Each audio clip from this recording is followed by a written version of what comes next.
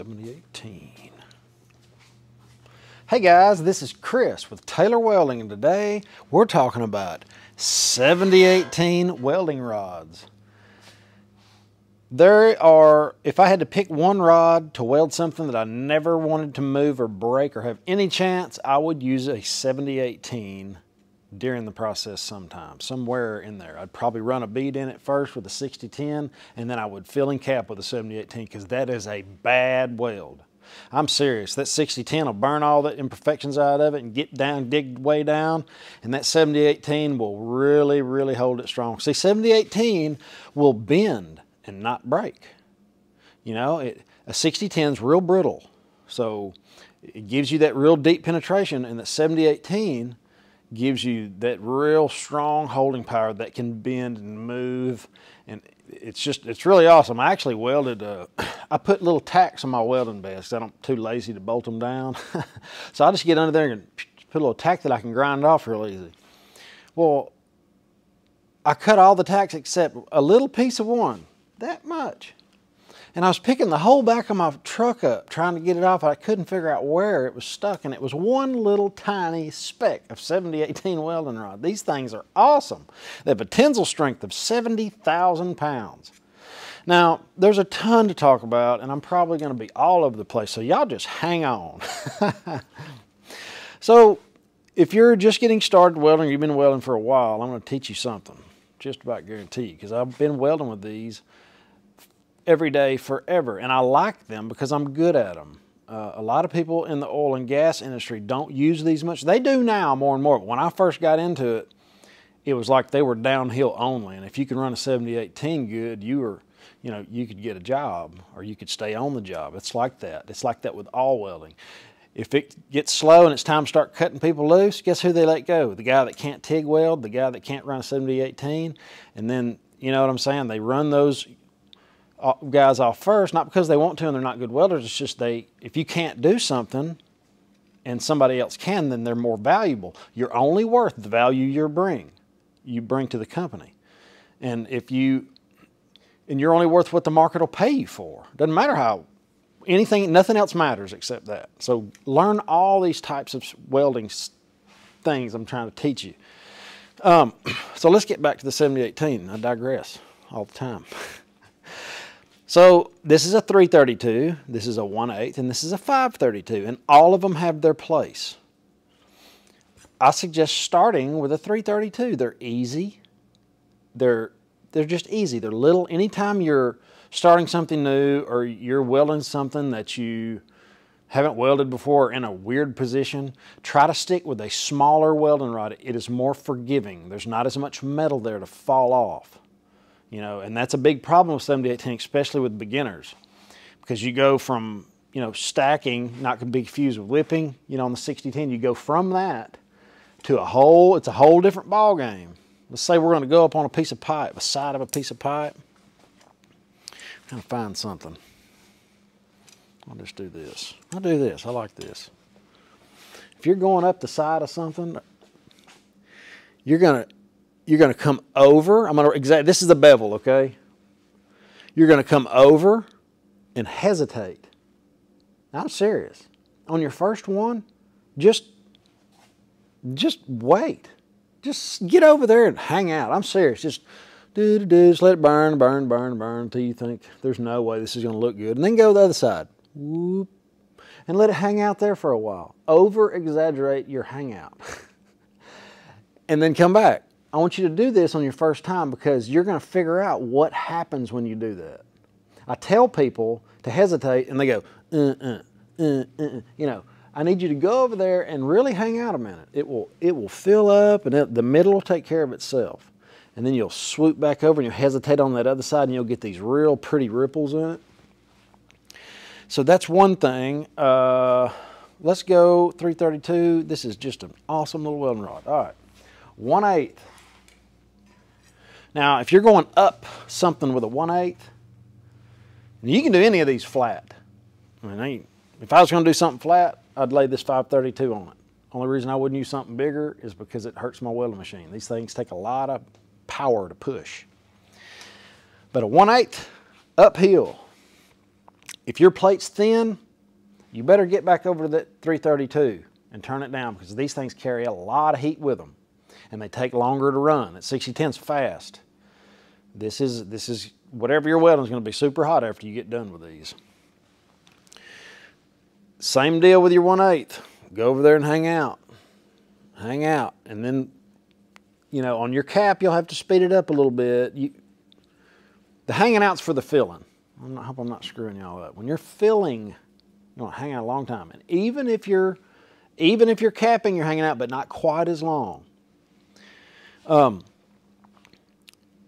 So if you're filling and capping some thick pipe or thicker plate, 1/8 is great. If you're trying to put a 1/8 cap on a piece of thin wall pipe, it's probably going to look awful because there's nowhere for that heat to go.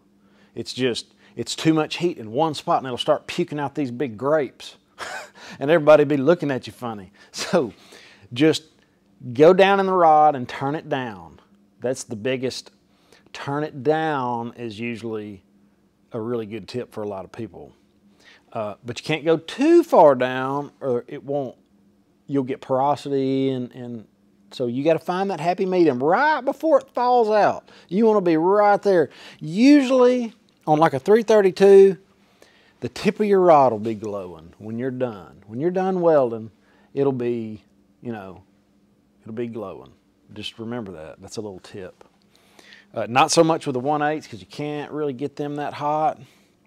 If your tip's glowing with a 1/8, there's a good chance, and you're going uphill, there's a good chance you're running a little too hot.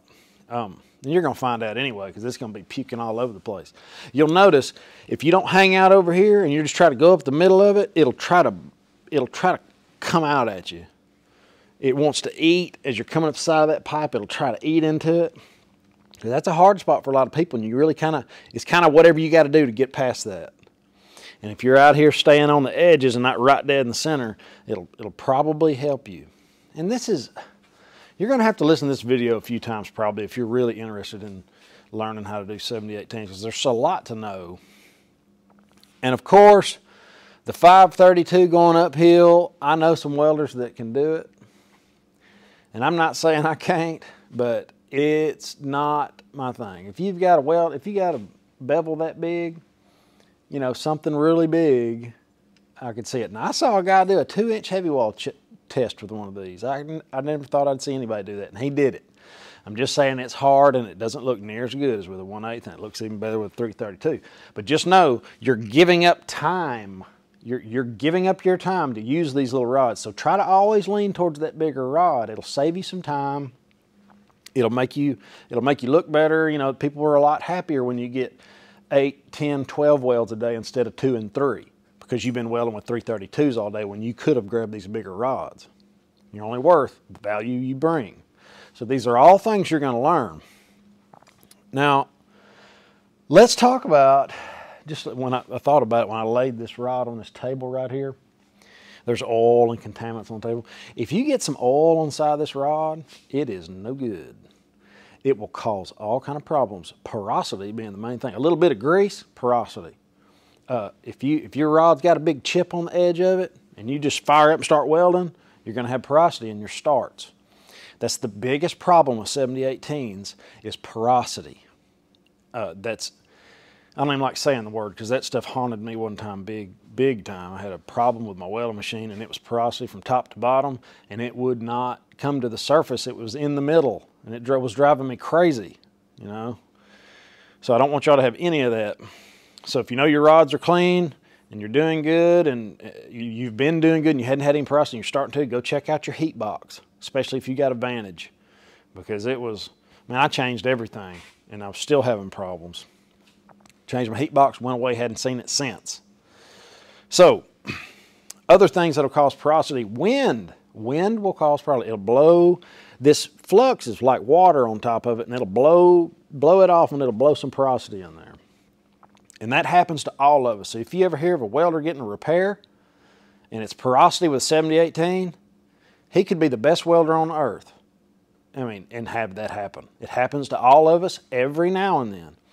what happens is after you've been doing it for 20 years, you'll know the environment. You'll know, hey, I'm likely to have it. Let me touch it with a grinder and see if it's in that start. You know, you'll do some little preventative measure. You know, you'll take some precaution. What else can I say about 7018? There's so much to say about them because I'll think of something as soon as I get done making this video.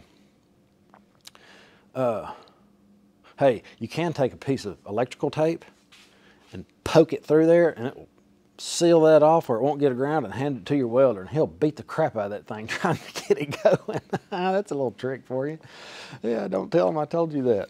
Okay, oh, the next thing. I know the next thing. A rod heater. Now, every little welding inspector is going to tell you these have to be 300 degrees, or you got to throw them away, or you got to put them back in the oven because they need to. Don't listen to that. I have welded so much pipe. I mean, I've welded more pipe than most people have walked by with old welding rods. I guarantee you this rod's got rust in it right now. I use them every day. I'll show it to you.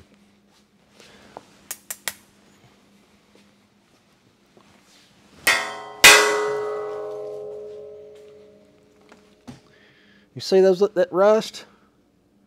Little brown specks? They all have it in them, especially the old ones. And they burn fine. They burn so good. A 7018, I think, will last forever. I've never had a bad one.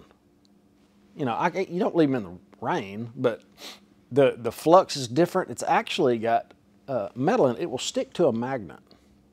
I didn't know if y'all knew that. This flux, if you break it off, will stick to a magnet. It's got metal in it. And yeah, don't put your rods in a rod oven, man. All it does is make the flux brittle, and then it will chip off. There's absolutely no reason to, and I've had welders inspectors tell me this crap. I've had to keep my rods in a rod heater, knowing it didn't do a dang bit of good, because I've welded thousands of welds with old rods. I mean old too. So it doesn't seem like you can screw this up with using an old rod. Now those 6010s and 70 plus, 8010s, those downhill rods, they get moisture in them and they go to pop. I mean, it is no good. But you just about can't mess up with an old rod that's been out of the oven. Now, I'm sure some welding inspectors are just going to have a field day and come up with all kind of crazy reasons why that's not possible. And I've been doing it successfully for 20 years. But anyway, I digress. So, man, I think that's about it on 7018. They are an awesome welding rod. There's a ton of good things about them. But if you're in a hairy environment with some thin metal, the wind's blowing, or you got grease or mud or something, that's not a good spot. One more thing. Ooh, this is a good tip. Now, when you're welding and you have it's kind of domed, and it'll kind of, that slag will want to hang around the edges of your weld. If your weld's not slick, it won't just fall off. So if you're welding along and you got a little something, a little nook or something, there's some slag in there, you've got to get down to it. You don't have to get it all the way out. I mean, you don't, but if you can either break it up and get it a crunchy dust and then it'll pull it out. But if you just mow over it, it's going to be there. And you could stay on it and kind of push and that'll dig it out, but then your weld looks ugly. So just know if you got a little divot or something and there's some slag hanging in it, hit it with a grinder just to where you can get to it. If it's not real big, it'll pull it out. Or you can just get it all the way out. You know, use your own discretion. You'll figure all this out. And I can't remember the last time I had a bad x-ray on slag. It's hard to tell because x-ray can only see what they can see, and if they see something, it doesn't matter what it is, they got to call it. It could be a piece of mud in the pipe. It could be, you know, they've called slag on stuff that I know better. You know, I was right dead on top with the 532 running so hot nothing could be in there. But it's okay. That's part of it. You know what I mean? So, and what I do, everything is x-rayed. B31 through severe was half of my career, and it's been 1104 lately. And just know you can do it. You can do it. You can do this so easy. Somebody send me some comments if they're welding and trying and they're getting anything out of this, because I really want to encourage you guys to burn these things, trade it for some fiat currency, get you some silver, and we'll go to the Bahamas. I hope y'all have an awesome day. This is Chris with Taylor Welding. Check out my other channel. It's called Financial Fitness. I'll put a link in the description below. And if y'all have a desire to hold some of this precious metals, I'll put the link to SD Bullion in the description below as well. Y'all have a great day. Later.